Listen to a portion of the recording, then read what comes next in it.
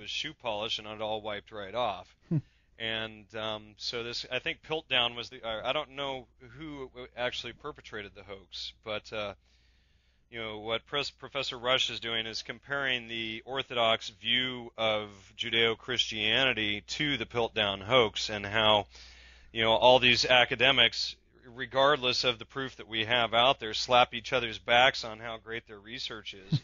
Meanwhile, they're propagating the Piltdown hoax, and it's I'd have to agree with them. I think it's one of the biggest scandals out there, and it just boggles my mind when I read these so-called academic theology books on how they just speculate that Jesus must have said this, and well, this may have happened, and and it's just all built on nothing. And it's like, typically they don't even question if Jesus was a real person or not. Right. And it's like, first, when we approach history, we have to establish, are we studying myth, are we studying legend, or are we studying history?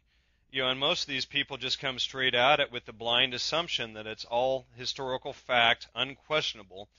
It's like the mass exodus from Egypt. There's no evidence for it in Egyptian texts, and we're talking about an exodus so large it probably would have been about 1/3 of the Egyptian population. And the Egyptians just have no mention of it whatsoever. It's just gone. How is that possible? And for the Jews to be wandering in the desert for 40 years, we're talking a desert that's a few miles across that you and I could probably walk through by ourselves in a night or two. With a couple of canteens and some leather straps on our feet. And so, when you start thinking of like these people being lost in this little tiny desert between Jerusalem and Egypt for 40 years, when it's like only it's like what, they couldn't follow the stars, they couldn't follow the moon or the sun, or right. or they were just exceptionally stupid. So we have to start thinking about these things. Are these real historical events, and is it even logical to consider them as such? And of course, when you think of a group of people wandering in a little desert that's a few miles across for 40 years, it's pretty absurd. Speaking of which, there's a very good book out that I highly recommend to your listeners. It came out, I believe, in January of this year. It's called The Rod of Jesse by Ernest Werner. And Ernest Werner, he is a former Christian minister, former member of the Cornell University chaplain staff, former preacher, former this, former that, and he was involved heavily in the church for 50 years when he resigned, in the process of writing The Rod of Jesse. And what The Rod of Jesse is it's his lifetime work at looking at all of the proposals out there that say that Jesus never existed. And he goes out there and he rounds up at least all of the ones that were, fairly current through the 1990s, as far as there being no Jesus existing. And then he tries to refute all of these arguments. And by the end of the book, he finds that he cannot refute the evidence and what he does is he breaks down each of the story into myth, legend, history. What evidence is there for this? And this is absurd. Of course, it's myth. This could have happened. It's probably may have happened to somebody. It might be a legend from a war or something. So he categorizes them all, and then by the end of the book, what he discovers is that John Allegro, of all people, was his biggest challenge, and he dismisses Allegro's mushroom theory, which I challenged him on to refute my new work. And he was actually the one I was debating him when I remembered that I had the Epistle to the Renegade Bishops document sitting on my computer for 7 months that I had forgotten about. So I'm like, but we have this document. And then I'm like, oh, wait, we have this document. And so it all just kind of exploded from that moment in this debate with this guy, Ernest Werner. So right. Basically what he argues is that Allegro may very well be correct about the phallic worship in Judeo-Christianity. He said that he couldn't refute, and then he says, but and like I said in the book, he does dismiss the mushroom, but he focuses on most of the research that's older, like Allegro's original research. He's not aware that there's been another 200 books printed in the field since then. Ah, okay. John, so in that regard, he misses the. Go ahead. Oh no, I just wanted to ask you if you're familiar with the Jesus Seminar, this group of 150 or so scholars and that meet regularly and discuss some of these issues that you're talking about now. Yes, I am aware of them. In fact, I believe they meet here in California. But no, I've never gone and met with them. But I think they've found that 80 or 85% of all of the words that are said to be Jesus words are not they're not able to substantiate those claims. So yeah. And these are leading academics, and what they do is they give them a different color bead or whatever on how they vote, and is it historical? Maybe, possibly. No way it's historical, and they've pretty much shown that 85% of the so-called words of Jesus are in no way historically possible. So, if 85% of it is made up, then that leaves the other 15% very questionable. Right. So, do you get a lot of it? Obviously, I mean, at that point, people who come from the Christian background will see this as an attack upon their faith, obviously. And I mean, I guess on one level, is that a purpose, to break down people's faith in that regard, or is this more about just finding out what the heck has happened if we go back into history and just get to the bottom of this, Well, it's about getting to the truth, and it's about getting rid of faith, too. I mean, what is faith? It's a blind belief. Belief and faith. That's what religion is based on. And like I mentioned earlier, these are political systems. They were designed to control and manipulate people and get, they are fear control mechanisms. They manipulate fear to get people to do absurd, crazy things like kill and go to war, and suppress one another in drug wars and everything else because their religion and some ancient book says that they're right because some jealous ancient phallic god said so. And it's all approved by King James.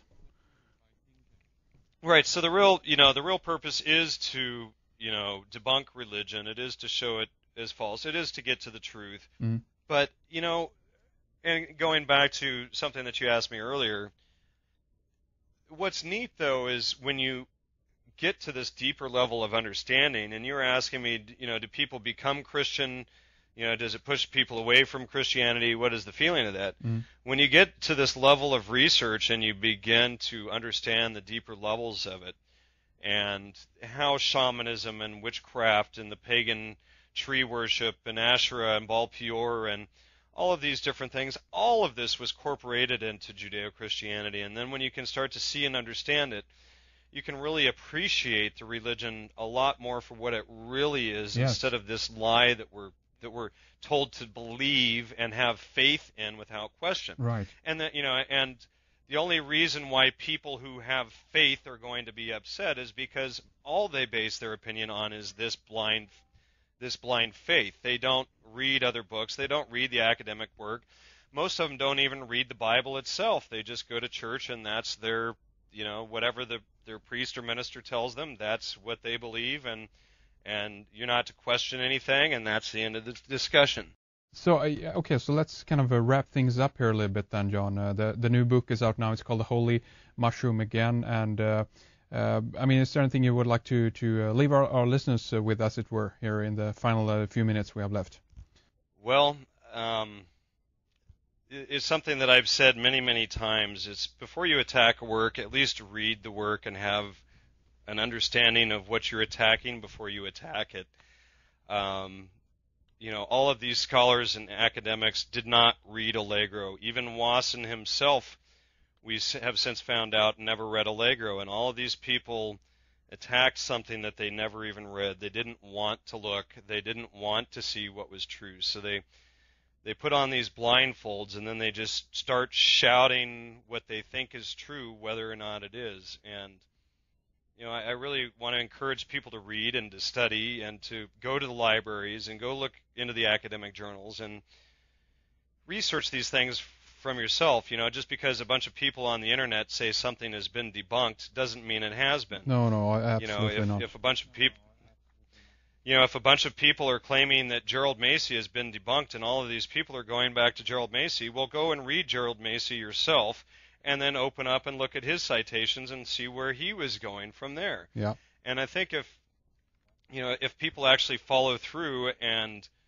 read and research and verify and look in the academic journals and spend the time to do these things, they'll not only have a much deeper appreciation for the stories and what they really mean, but I think the world in general would be a lot nicer place to live because, you know, we wouldn't be attacking things for the simple reason that we don't understand them or are too lazy to even attempt to.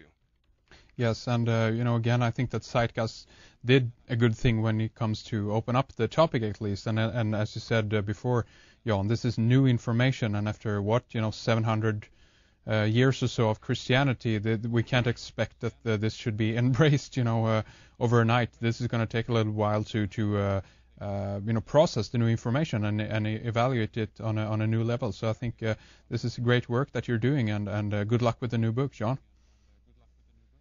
Thank you. And let me just say that I start off the new book with a quote from Albert Einstein, if I may end the show with the beginning of my book. Yes, please. The quote is, "Condemnation without investigation is the height of ignorance." I think I have that quote on my website. I couldn't agree more. That's a great one. Okay, thank you very much, Jan, for coming on. Again, mention your website address one last time so people can find more of your work. Yes, my website is gnosticmedia.com. That's GNOSTIC media, MEDIA.com. And they can also check out theholymushroom.com for more information specifically just about the book. But the Gnostic Media website has more information on my other books and articles I've written, as well as my podcast, and you can join my forum on there and all of that stuff too. Excellent. Thanks very much, Jan. Keep up the good work. All right, well, thank you for having me on, Henrik. I appreciate it, and maybe we can do it again sometime. Absolutely. Thanks very much. See, I think drugs have done some good things for us. I really do. And if you don't believe drugs have done good things for us, do me a favor. Go home tonight, take all your albums, all your tapes, and all your CDs and burn them. Because you know what? The musicians who made all that great music that's enhanced your lives throughout the years, real fucking high on drugs.